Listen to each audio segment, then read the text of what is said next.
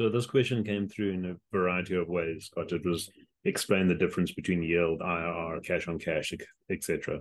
So good. Oh, where to start? Okay, right. We have a new challenge. It's called financial lingo. Okay, let me try and do this. Let me try and do this simply. Okay, so an unsophisticated way of looking at property is yield. And what yield is that it's basically the total rent that a property earns. Generally, yield is used in residential property, and it's the total income that a property earns. So let me give you an example. If I own a property in London, and I know you can't buy a property in London for £100,000, so don't shoot me, but just go with my maths to keep it easy, okay?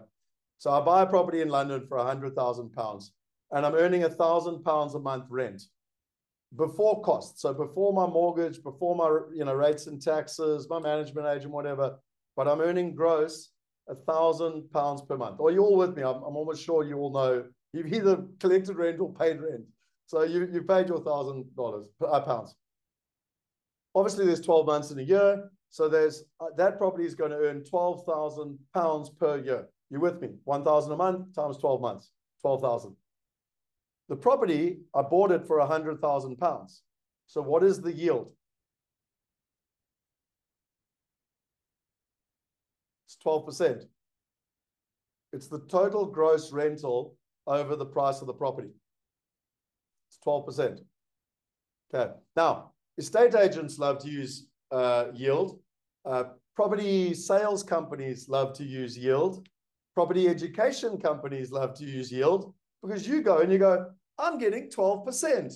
And the S&P is going, they're only at 8%. That's ridiculous. Look at me, I'm getting 12%. But actually, you take off the mortgage, you take off the rates and taxes, you take off the management costs, you take off the fact the tenant doesn't pay, vacancies, you take off maintenance. I'm sure if any of you have owned a property, they bloody bugger the thing up and you've got to fix it.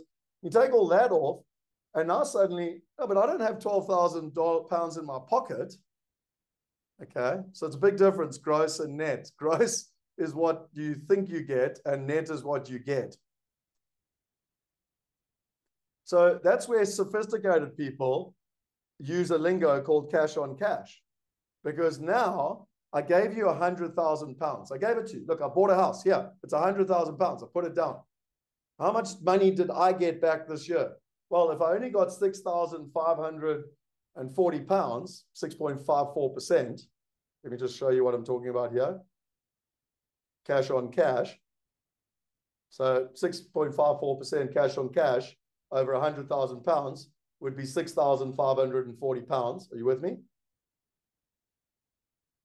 The net that I'm putting in my pocket is £6,500. So yield is gross and cash on cash is net. It's what you actually put in your pocket. Gross is for salesmen. Cash on cash, yield is for salesmen. Cash on cash is for investors.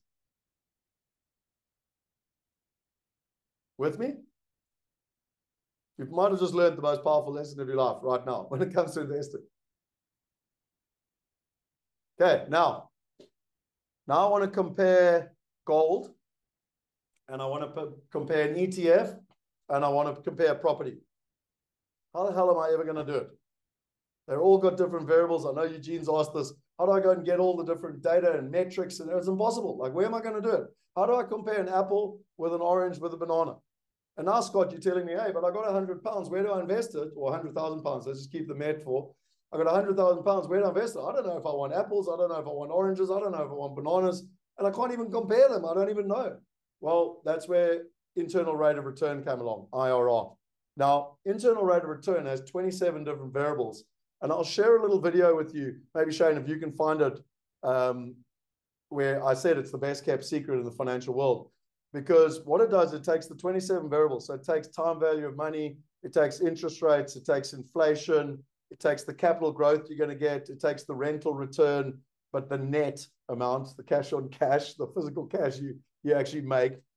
And it takes all of that into account over the period. So some investments might be 1 year, some might be 5 years, some might be 10 years. Like I said to you, there's 27 different variables. With all due respect, and I think I'm fairly good at this stuff. Sorry if I sound arrogant, but I think I am. I don't know how to do the IRR. Like, I've never once taken all 27 variables and tried to figure it out. Like, go literally Google IRR formula, and it looks like you're doing a PhD. Probably someone could do it, but not me. Okay.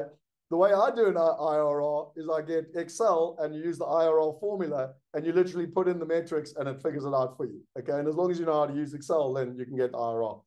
As long as you can trust the partners and as long as they're giving you the right information, you don't even have to work out the IRR. Because if it says the IRR, let me show you here quickly, is 10.55%, then you know that's the IRR. Okay. So now you're comparing, now you can go and compare an apple with an orange and a banana. Because let's say this apple is at a 10.5% and the banana is at a 7% and the orange is at a 16%. Now you can compare an apple with an orange with a banana, taking into account capital growth, taking into account income, plus 25 other variables, inflation, interest rate, time, etc.